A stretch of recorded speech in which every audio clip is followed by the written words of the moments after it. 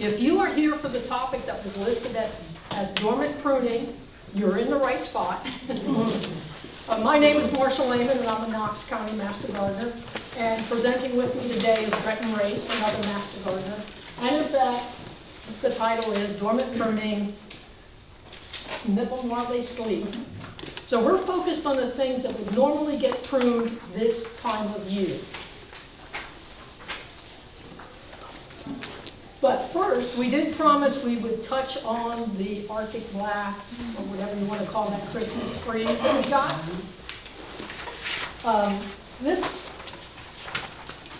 This chart, I happen to have a personal weather station at home that records a lot of data.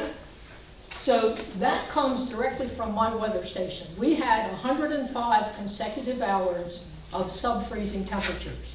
Now, 32, 31, 30 is not a big deal, but when you look at this, we got down, the low was 3.9, I'll round that off to 4 degrees. That is not typical, and that is a much colder temperature than what you would find on the hardiness zone. Most of us are in hardiness zone 7A.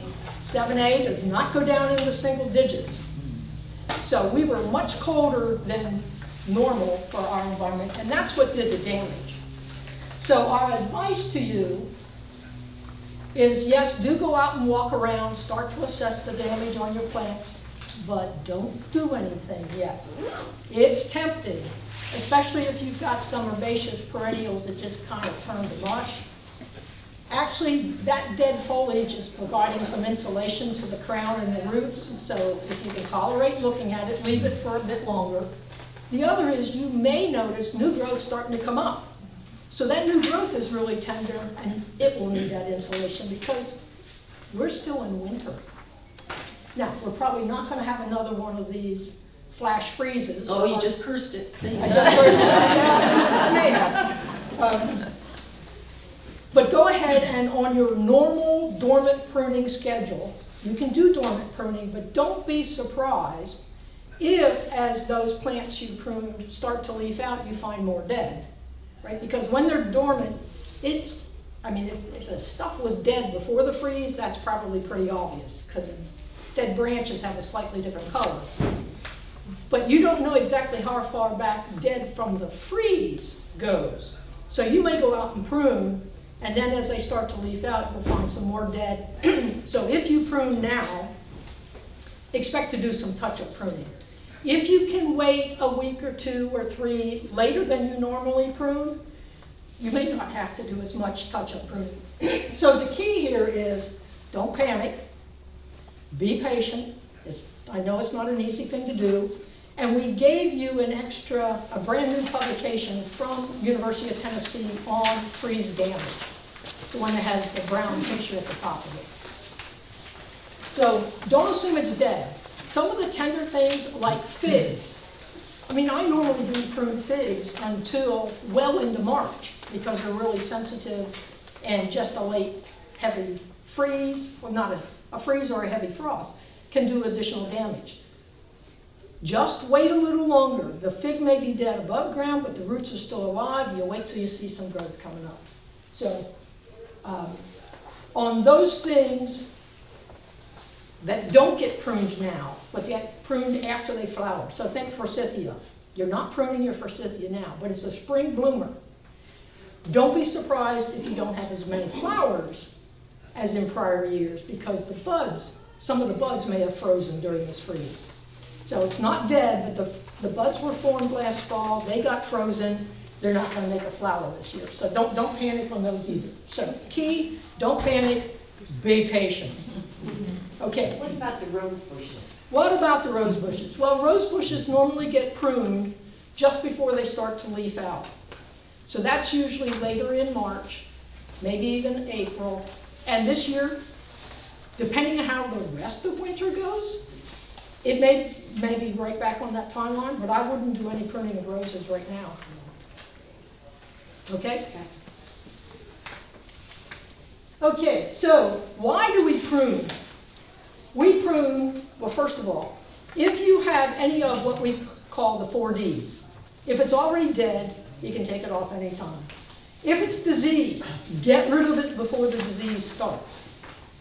If it's damaged, and that can be crossing rubbing, where it's going to create a wound, which may eventually become disease, you do that. And the fourth one is what I call dysfunctional. That's the one that's going to whack you in the face every time you walk by it, or it's hanging over your sidewalk, and can become a liability. So those can be done at any time.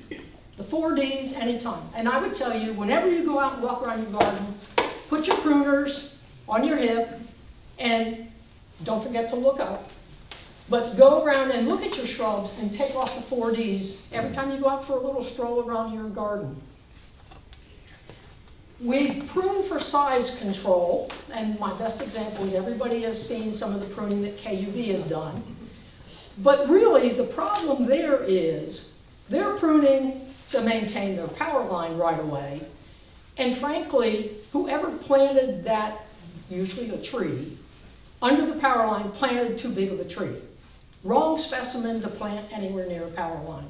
So you can go back and blame the original property owner or the builder or the developer who put those things in a spot that they really didn't belong. More often, we're pruning for shape. If you're pruning for size, you've probably got too big of a specimen in the wrong place. But we're pruning for shape and to kind of control the growth depending on where you've got it planted. So again, if you put something in a foundation bed and now it's spilling out and whacking every person who walks the sidewalk to your front door, yeah, you're going to do routine pruning to keep that back. The real reason we're pruning is to improve airflow into the shrub. And that will improve the flowering as well as if it's fruit bearing and the foliage. So always think about, can I get airflow and sunshine into the middle of the plant? Because it helps that, and it also reduces disease if you've got good airflow. And then we've got the convenience and safety in walking, mowing, driving. I mean, if you've got a car that has all the new safety features on it, the number of folks who have told me that they can't back out of the garage because the backup camera sees this limb that has grown out, so they have to go prune that off before they can back out of the garage. Yeah, I'm hearing more and more stories like that. So, annual growth cycle. This diagram was made for trees, but the real question is, when do these things go dormant? So if we've got this growth cycle, which also applies to our shrubs. So clearly in the middle of summer, we've got all sorts of active growth going on. Early autumn, SD is for shorter days, right? Days start daylight, the days are still 24 hours, but we have less. And growth starts to slow down, days get even shorter, and the temperatures start to drop. And it is why we highly recommend that you stop pruning by Labor Day. Because anything that you prune at Labor Day needs about 6 to 8 weeks to harden off before we get that first frost or freeze. And so they're not really dormant until we're partway into winter. So I never start dormant pruning before January 1. And depending on how the late fall and early winter went, I may start pruning in mid-January, or it may be the 1st of February. They remain dormant all through winter, and the temperatures are usually low, not the Arctic blast. But as the temperatures start to warm up, W is warmer temperatures, they start to come out of dormancy. And that's when you see the leaf bud, and that's when you would start to prune things like roses and the like. And then, of course, we go into spring where they burst out into flower, and we go through the whole growth cycle again. So dormant pruning really gets done between these two red arrows.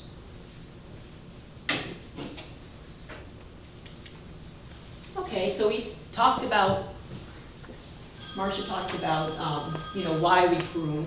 But before you even start to prune, what do you have to think about? You really have to know your plants. You really have to know whether they're plants to be pruned this season or to wait till after they bloom. You don't want to kill all of your flowers. So how do you confirm the pruning season? you need resources. I mean, maybe it's a plant that your grandmother planted and you've grown up with it and you know it, and that's fine. But for anything that you're not 100% sure of, you need some resources. Obviously, we're going to recommend that you go to trusted resources like the Extension Service, that you go to EDU up here, Botanical Gardens.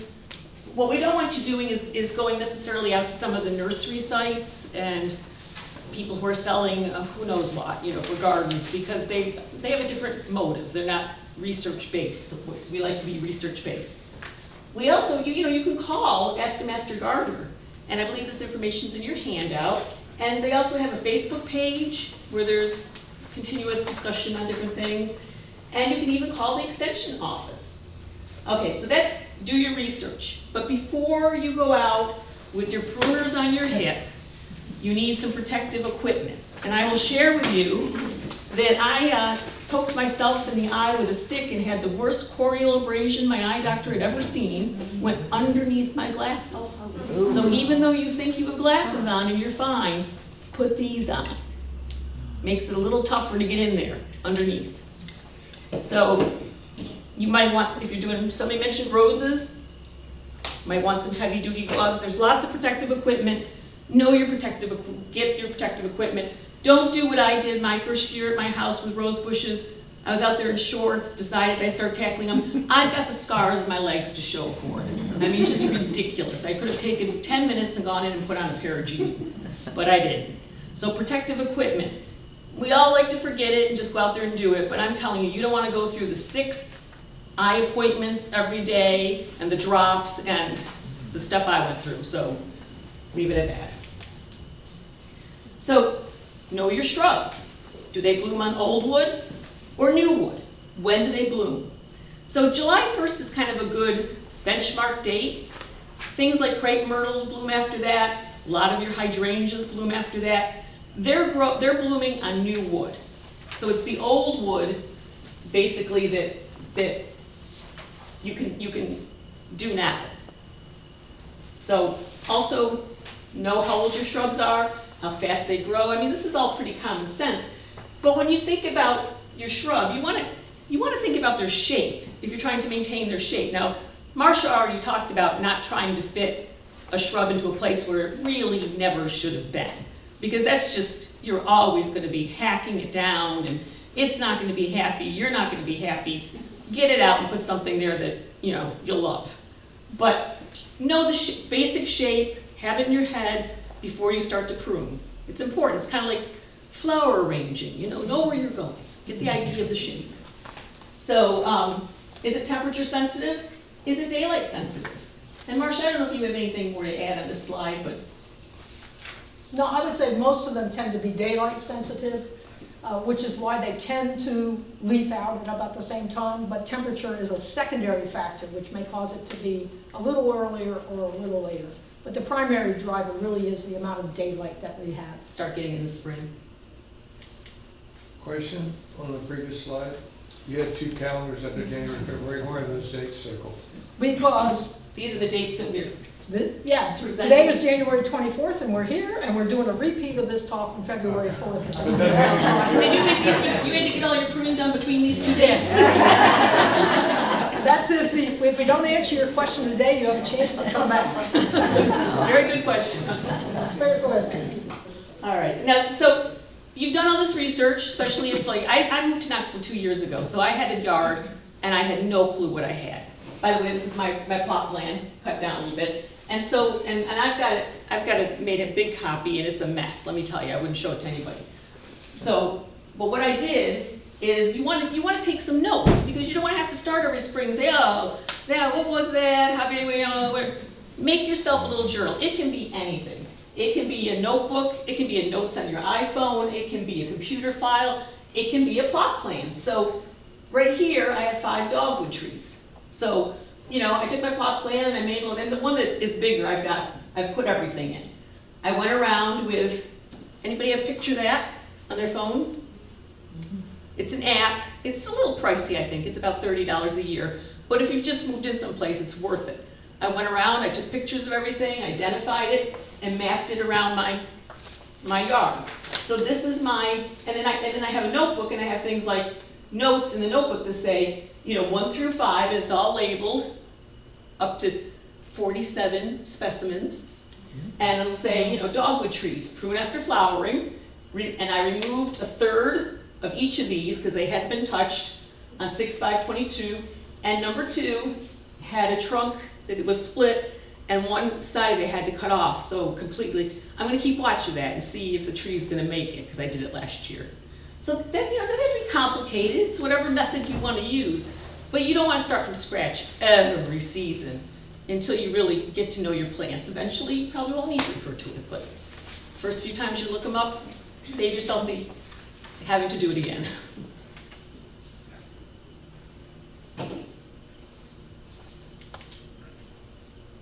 Okay, again, the old wood versus new wood. I guess you're going to hear old wood, new wood a lot of times from us. So prune well dormant. Plants that bloom on new wood. So the same year's growth. Think of the things that come out and then put out buds. Not what you're seeing that have buds on now, that's obviously on old wood. So they tend to bloom after July 1st, crepe myrtle, hydrangea, I think we already said that. That's what you're going to do now. That's what we're talking about. But just to know that if it blooms on old wood, prior year's growth, then forsythia, these are all the real spring bloomers, the things you see right away. Azalea, some of the other hydrangeas. You're just going to do that, a month and a half after it's done blooming, to 2 months. But before Labor Day, nothing happens with pruning after Labor Day. And then, obviously, if you've got a hedge, a privet, a boxwood, then you just basically, same thing, prune as you go. You're keeping that level or whatever. Stop on Labor Day. All right. We talked a little bit about this, about knowing the basic form of the plant. So there's a lot of different forms a plant can take. So canes, and you're probably familiar with these if you have if anybody's planted any berries. You've got cane bushes, you've got blackberries, blueberries. Roses are also canes. Anything that is a cane, because it's a different type of pruning that you're going to do.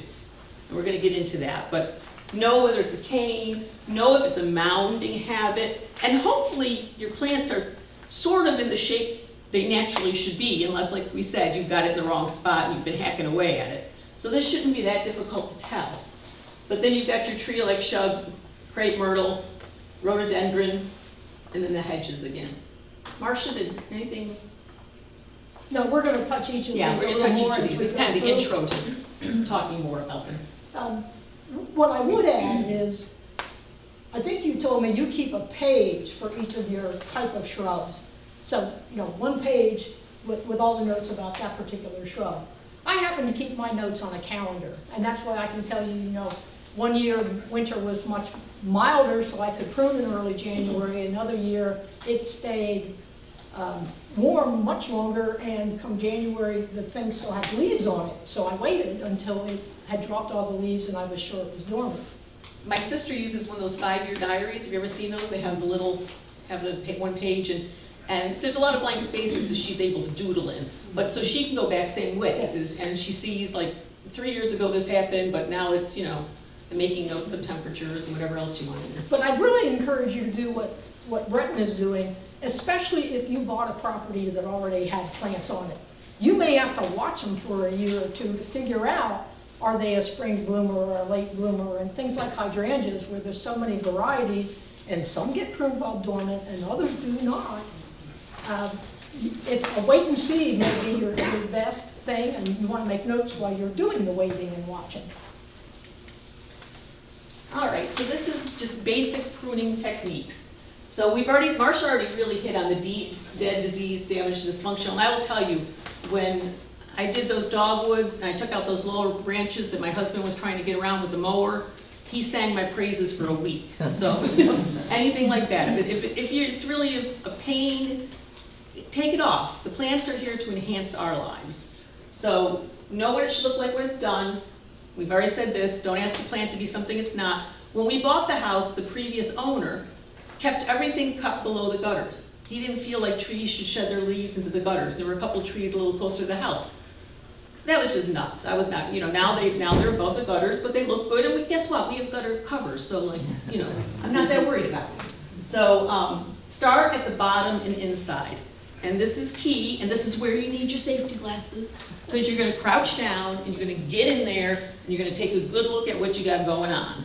Like, is it canes? How many canes do you have? And we'll talk about pruning canes specifically, but it's a good place to start. Just get in there and see what you got. And then thin out the middle as necessary. Again, airflow and sunshine.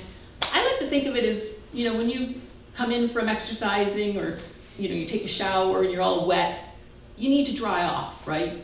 You wouldn't walk around wet all day. If you're not pruning out your bushes so the airflow can get through there and dry them out and the sunshine can hit it and dry it out, you're asking for fungus. So, or some other disease. You need to have them dry out and be able to breathe. Think of them as breathe. So, you also want to remove outliers, moon shoots. Moonshots? Moonshots. Moonshots, that's Marcia's term, moonshots. Those are the ones that come out and go sporting, and it's real tempting to just cut them back so they're the same length as the others, but you really need to reach further down in and cut them shorter than the surrounding branches. And it was funny when I first saw this, Marcia, I was thinking about like crepe myrtle that gets all those things at the bottom, all those little Suckers. suckers. Yeah, suckers you gotta take off too. That helps. The standard Nandina is a classic for putting out moonshots. But any of that little stuff, because that's taking energy away from the growth of the plant and its flowering capabilities. So you want to remove those suckers. It messes up the shape. So we're going to talk about tools a little later, but don't go out there with a chainsaw. Anybody ever see anybody pruning with a chainsaw? Anything that's jagged tears things up. Oh my, no, don't, you're only going to use shears on hedges, you're not going to use them on your bushes, but Marcia's going to talk about tools, and we've got some examples, so we won't dwell on that. And then, but this is a really important one too. You can't remove more than 1/4 to 1/3 of the plant without you really stressing it. I mean, think about it. If you're taking off that much, it's going through some stress. So that's a safety guideline to make sure that the plant will remain healthy and viable going forward. So you gotta kind of live by that. And that's another thing you're gonna make a note of in your notebook or whatever you're doing is how much did you take off? So that if you really wanna stress it again this year. So if you bought a property where things had not been pruned for 2 or 3 years, you may need a 2 or 3 year plan to do what's called renovation pruning on that shrub. Because you'd be tempted to go in and remove half of this overgrowth at one time, resist that temptation and take off 1/4 to 1/3 this year, 1/4 to 1/3 next year, and it may take you 2 or 3 years to get it back to the way it really should look. And there are some shrubs you can cut down, and we'll talk about some of those too, but this is for the shrubs, once you've done your research, that you're really not supposed to cut down to 12 inches. You're supposed to just, that's what we're talking about. Yeah, if it's really drastic in renovation pruning, that's a whole second topic. Before we move on, you have a question? Yes. Oh, Yeah, crepe myrtle, the little things at the bottom. yes. When you're trying to cut them out, dig them out, is there anything that really works with them? I just cut them low to the ground. I don't try and dig them out. You don't dig them out. Yeah, I just cut them low to the ground. And Yes. those suckers, the question was about suckers on a crepe myrtle. Yeah. Any time of year you see them. So if you catch them when they're early, you can snip them off with this and Okay, get but really you just low. snip, you're not worried about. No. No, because you're going to do it, honestly, you're going to do it 2 or 3, 4 times a year because they're going to keep coming up. But Crepe when you myrtles see are it, just notorious for Yeah. putting up suckers. but I've never had anybody come visit me in my home and say, "Oh, look at those suckers." But just when you see them, take care of it. Okay, so making proper cuts. Let me borrow the pencil. Oh, yes. When you look at a branch, you can either have alternating limbs or you can have opposite, right? So if you've got the alternating, the recommended cut is at a 45-degree angle such that you are above this bud. So the problem with this one is the angle is too large, and therefore you've created a much larger wound than necessary. This one is too low, so this bud is not going to survive. You will be back making a second cleanup snip on this one. This one is too high, and this one has to do with the opposite. Now, I will tell you, having a few plants that have opposites, it is hard to get in between those and get a nice flat cut. Mine usually end up being angular. There is some new research that says, yeah, we've recommended this for a long, long time, but depending on the size of the branch, they're starting to say you could come over and make a cut just like you do on the opposite. So newer research is saying make the flat cut because it's a smaller wound. But I'm here to tell you that if you're pruning a little branch that's 3/4 of an inch in diameter, the difference in size of the wound between this cut and that cut is not very much. Now, if you've taken off a branch that's 2 or 3 inches, well, yeah, maybe then I would take the flat and make a smaller wound. But it's, the prevailing wisdom for years and years has been the 45-degree angle. So if you're out researching and you find some newer pub, don't be surprised if they say give it the flat top. And over here, these are my favorite tools. This will take me up to about 1/2 inch. That means I'm pruning it, well, it's smaller. I'm thinking she's got massive grip strength. If you don't have it before, you will after, especially if you have a lot of shrubs. If it's more than 1/2 inch, then I get out the loppers. And what's nice about the loppers is with a longer handle, you've got more leverage. So this one is actually rated for up to 1.5 inches. I would say I'd probably go up to 1 inch with this. And at 1 inch, then I am kind of grinding on it. Just a little tidbit, both with the pruners and with the loppers, the bigger the thing is you're trying to cut, the deeper you want to get it into the mouth of your cutting tool. So if it's a spindly little thing, yeah, you can snip it out here in the end. But if it's 1/2 inch, you want to get it down in here because that's where you're going to make the best cut. And then shears, these are ancient. But they're really only used on hedges. So please resist the temptation to use the manual ones or an electric one. I know electric hedge trimmers are popular, but they make a really jagged, rough cut. So you're just creating the opportunity for more wound damage. So unless you truly have a hedge, put the hedge trimmers away. I will allow that they might be useful for cutting things like ornamental grasses, where you tie them up and then you come along and cut them off. But on your shrubs, no. Put the shears away unless you've got a hedge. Okay, so dormant pruning according to form. All these pictures are of a 9 bark. It is a native, but it gets its name from the fact, if you look at this picture, it has bark that starts to peel off, and at some point somebody said, you know, I peeled off like 9 layers, and that's where it got its name, 9 bark. But it is a classic cane shrub. This is what it looks like when it's fully leafed out. The flowers are really small. You have to be pretty close to see them. This is a picture of what it looks like when it's dormant. So you can see all the structure. That's what's really nice. Now, cane shrubs, the research will generally tell you for a specimen, keep a certain number of canes. So in roses, the general recommendation is 3 to 5 primary canes. So as I walk the neighborhood at night, Breton uses the fingers. You know, you got 5, and then therefore they're pretty reasonably spaced.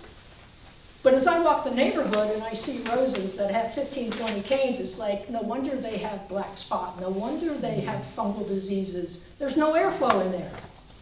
So on a cane shrub, what we're doing is going in and taking out some of the oldest canes.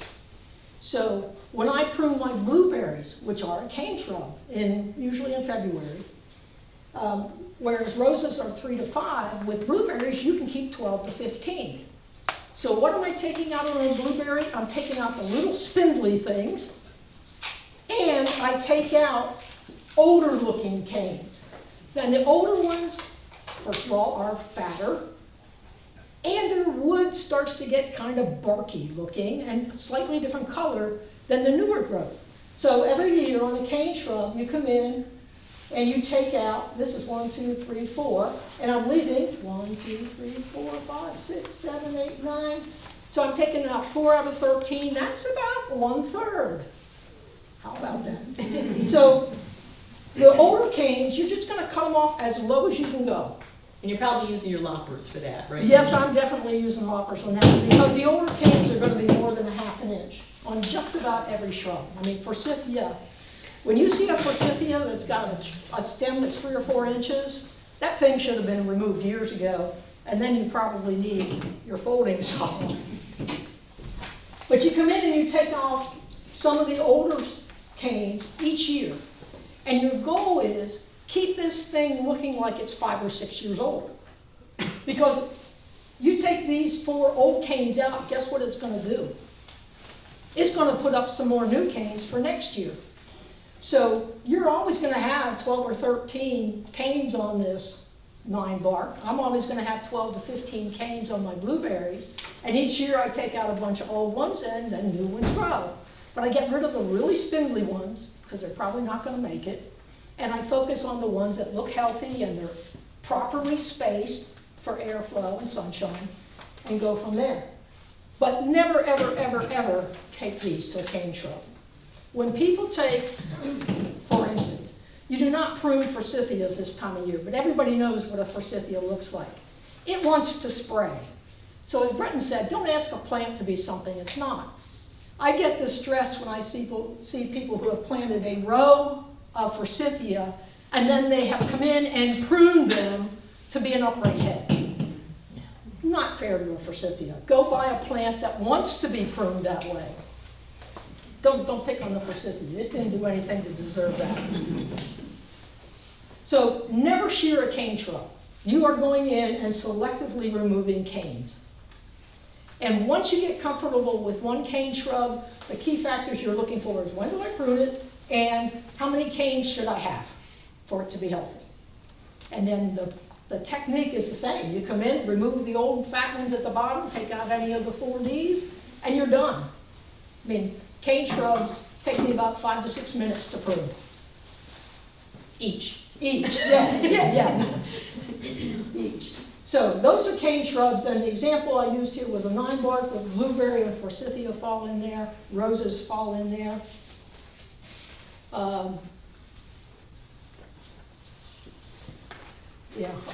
Drawing a blank on a few others. The mounding habitat. Now, this is not all hydrangeas. These are the hydrangea arborescens, which include things like Annabelle, or what some folks generically refer to as the big mop heads. Big blossoms, big round. Yeah. They're a cane shrub.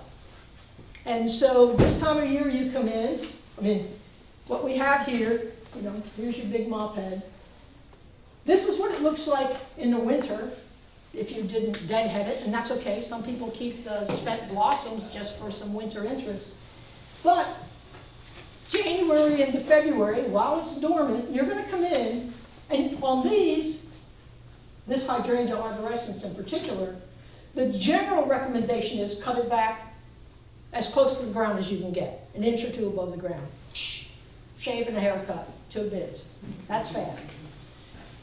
If you've got an older plant that has had a tendency to flop because those big mop heads get heavy, then on the hydrangea arborescens, they actually suggest coming up 18 to 24 inches. And the higher you go, you've got a stiffer stem here, and they will flop a little less. But on a mounding plant, this is fairly common. But not all hydrangeas, just the hydrangea arborescens. So, and this is where becoming familiar with the botanical names helps. Annabelle is just one specific variety, but there are others in that family. Yes? I know it's mounding versus cane, but is it helpful at all to thin out the number of canes versus just cutting them all to 18 to 24? No, what you'll find when you cut it back is that some of them are dead, and so you're going to pick up the dead stems, pull, take those out, but you don't actually have to reduce because its nature is it's kind of self-reducing. Good question. We have another question. Yes. Sorry. Are oak leaf hydrangeas in this group? No, they are not. They are in a category all by themselves. They do get pruned at this time of year, but the pruning of an oak leaf hydrangea is really limited. If you didn't deadhead them in the fall, you can deadhead them now. And the only other thing you really do is address the 4Ds. Crawl around the base and find any dead stem, take that out. Any little moonshot that's becoming dysfunctional and whacking you in the face. Oak leaf hydrangeas take very little pruning. Just let it do its thing. Let it do its thing. Just recognize, here's the problem that folks have. They get to be big. Yeah. They can be 12 feet by 12 feet. So I've got a neighbor who has 2 in the foundation bed in front of her house. They get too big, so what does she do? She has somebody prune them. When did she have them pruned? At the wrong time of year. So on one of my walks, she stops me and says, hey, they were getting too big, I pruned them, and think they'll bloom next year? No, because you just took all the bugs off. It's going to be 2 years till you bloom, so please don't pay somebody to do that again.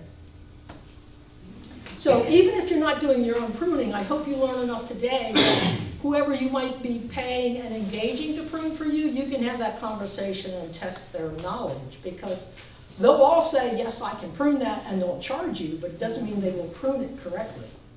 Now, Marcia, I've got a lot of limelight, which... Limelight falls in the hydrangea paniculata, and we've got a picture of that coming up. Good question. Great leading. So here's the limelight. There it is. Yep. This is more of a tree-like shrub. So crepe myrtle falls in here, and please don't ever do this. What do you call it? Great murder. Great murder. Yeah, please don't do that. But down here across the bottom, this is the limelight. You can see where it gets its name, but it falls in the family of hydrangea paniculata. So limelight and anything that has a similar sounding name is probably also a paniculata. This is what it looks like in the winter after it dropped all its leaves. And this is what it looks like when you're done pruning it. So these are all heading cuts where you're shortening almost every single branch and taking out. I mean, if you come back to here, it's kind of getting cut off right across here. So all this above is going. It looks really drastic when you do this, but the result is you get this. You get bigger blooms, because the energy is going to the blooms instead of supporting all of it. And so I would say, if you haven't seen any of our pruning videos, we actually have a pruning video on hydrangea paniculata. The specific variety is a limelight, and it features past President Cedar Bluff at his property.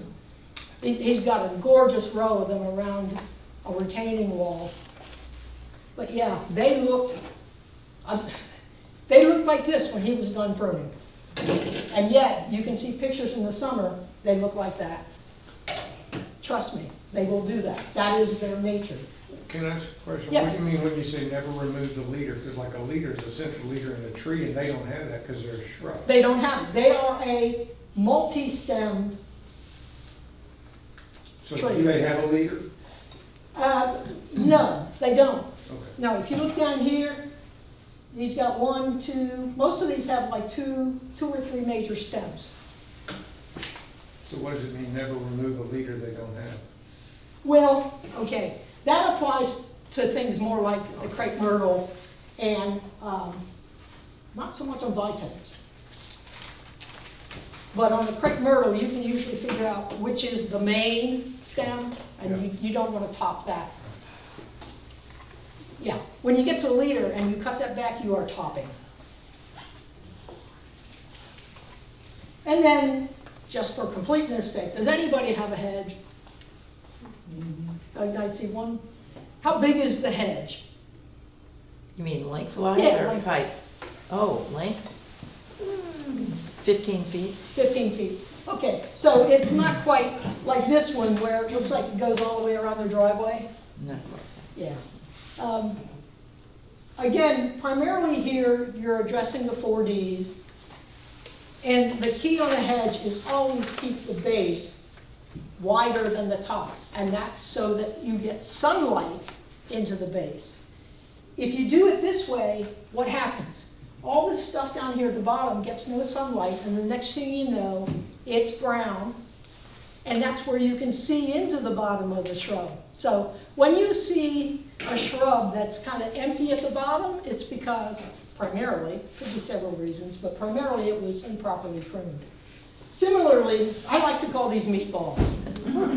But the problem with the meatball is the same thing, is you come around the bottom, and the bottom part gets no sunlight, or very little sunlight, and it will just die. It can't do photosynthesis. And then it looks kind of scrubby. So go for a mound rather than a meatball. And I'll just comment on this beautiful hedge. I mean, they're incredibly lucky. My neighbor has a beautiful hedge with big gaps missing from where the various boxwoods have gotten boxwood disease and died. So that's why the new thinking is, totally off topic, but the new thinking is, you know, you would do a mixed variety, so if something caught something, it's not going to transmit it. You'd have some break in the hedge and planting on the specimen. Right, but on a hedge, keep the base wider, use shears. This is when you would use shears. And you're cutting back basically how much grew last year. You're not going real deep. And you're going to do it multiple times. You're probably going to do it in March. You're probably going to come in and touch it up again in April. You're probably going to touch it up in May. You're probably going to touch it up in June, because pruning stimulates growth. So you prune it, and one spot in the hedge decides, hey, I'm going to grow. Boom! So now you've got a mini moonshot coming out of here, right, which is really obvious. So periodically, you're going to take your walk around and snip those off. And then every few years, this is the hard part with the hedge, you should put on some long cuffed gloves and start to dig into the plant and remove some of the thickness.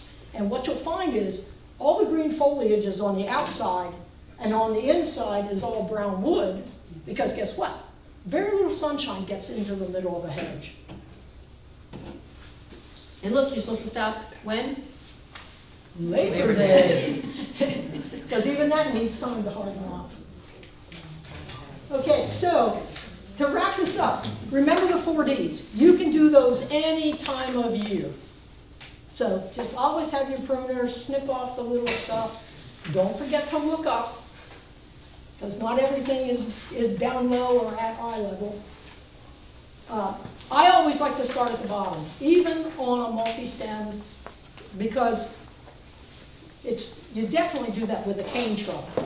If you've got a cane shrub, like the 9-bark, you can start pruning from the outside, but by the time you're done and you finally say, oh yeah, here's this big old thick cane, let me cut it off at the bottom.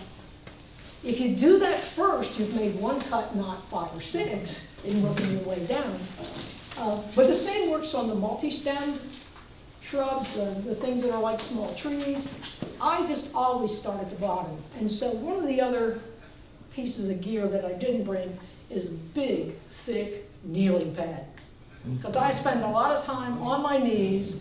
If you watch some of the pruning videos, I kind of disappear into the shrub, but you can still hear me. And the focus is on the base of the shrub, but you may not see my face in the I do video. the opposite. I've got the knee pads. I just strap them on, and I'll walk around in them all day, and then wherever so you could do either one. But yeah, that's part of your protective. You don't want your knees, especially if you're kneeling on the driveway to get into, you're kneeling on concrete, not a good thing. Well, this time of year, the ground is quite cool and damp. And you're going to last about 60 seconds before you say, man, my knees are cold and wet, and that's uncomfortable. Prune for air and sunshine. Keep that in mind. I can't drill that home too much. Let that be your driving factor. Keep a calendar or a journal. Remember the before and after July 1. Flowering shrubs, remember new wood. New wood is, I'm going to prune it while it's dormant. It's gonna send out new stuff, and that's where the blossoms are gonna be. Old wood is not ancient wood, it's just last year's wood. And those are the things that are blooming this spring, like the forsythia, right? Forsythia got pruned last year after flowering, then it put out some new growth and formed buds last fall, another reason to stop pruning by Labor Day. And now they're gonna bloom this spring. So those get pruned after flowering. Remember the 1/3 rule. Now, if you've got a really bad shrub, you have a choice. You can make it one cut. Get the guy who has the chainsaw and take it off at ground level. Or you can decide this is going to be a 2 or 3 year renovation project. Those are times when you exceed the 1/3 rule. Those are pretty drastic. Yeah, and if it doesn't come back up, you were ready to cut it off at the ground anyway, so you plant something different, but you're taking a little bit more of a risk than stretching it over, 2 or 3 years. Hedges, always wider at the bottom than at the top. Use the right tools, and keep them sharp, and sanitize them. Oh, yeah. I am a fan of Lysol, and so I will spray my pruners as I move from one plant to the next plant to another plant. That's really important in the boxwood hedge. If you've got any boxwood damage or that you're cutting out because and you use those pruners and then go down to the next boxwood, you've just transferred. Right, and if I know I've got disease, then I'm gonna spritz my pruners between each cut. But at a minimum, I spray them as I move from one plant to the next when there's no disease. Wear your PPE and watch our Prune Like a Pro videos. Has anybody watched any of those? Hi, I'm Marcia Lehman, and I'm a Knox County Master Gardener. I'm not in all of them, but I'm in a lot of them. So we now have that as a separate playlist, so you don't have to search quite as hard for them. And so... And this is on your handout too. This will take you right to it. Yes, we now have a QR code that you can scan the QR code and go directly to that Prune Like a Pro playlist. And that came from the Ask a Master Gardener folks who field a lot of questions at public events. So they're creating a separate little handout, and they created the QR code, but we're using it. And again, the phone number is into both the Ask a Master Gardener. If you've got a really tricky question, you can call the extension office, and you might get one of the agents. You never know, Neil Denton might call you back. Or it could get routed over to a Master Gardener. And then Master Gardeners, we have a website which lists all of our events. We have a Facebook page where Breton mentioned earlier. People will post questions there, so you can go and look and see, has anybody else asked this question and what was the discussion around that? So are there other questions? Yes? Do you ever put anything on after you've cut the plant, do you ever put anything to like seal it off? Okay, so the question is, after you've made a cut, do you ever seal it off? Yeah. Generally, no. Okay. I mean, there was a time when they used to suggest that if you Like cut you put a Band-Aid on a cut or something. well, they would put some type of sealant on a tree cut. Yeah. That's not recommended. That actually creates more decay. Okay. But I would say there is one exception, and that's on roses. Okay. And we've got a rose guru sitting here in the front row. But on roses, when you cut a cane that is larger than the diameter of a number 2 pencil, you put a blob of glue on it. Good old Elmer's glue. And they make green Elmer's glue that you can get at Dollar Tree. Now, why do we do that? Because once a rose cane is that big, a borer can get in. So if you watch the rose pruning video, our guru was in that video. I was behind the camera. But we were pruning somebody else's roses, not hers. And what did we find? 4 or 5 canes that had borers in them. And so as we pruned that thing, anytime we made a cut on a cane larger than a number 2 pencil, we put a blob of glue on the top of it. And that will last long enough to discourage the borer. I mean, That's all you want. and that's all you want. You're just But discouraged. you do need to do it. Yeah. So if you have more Rose questions, I'll point you at Carol and Bella here in the front row. Now, you had a question. We listed in your handout This is a great publication from from UT. University of Tennessee. It's publication 1619, so if you go out to the University of Tennessee Extension site, and you can type in their little search bar, pub 1619. It's 15 pages, so we didn't print one out for everybody. But it's really a great resource. It's, I would say, fairly light reading, but efficient reading. But if you want more in-depth, we recommend Cass Turnbull's Guide to Pruning. Yeah, or So- Cass Turnbull for just a moment. Sure. Let me see, I was going to see if there was any. The UT publication has a great plant list, and what's nice about it is they're plants that grow in Tennessee. So let me just see if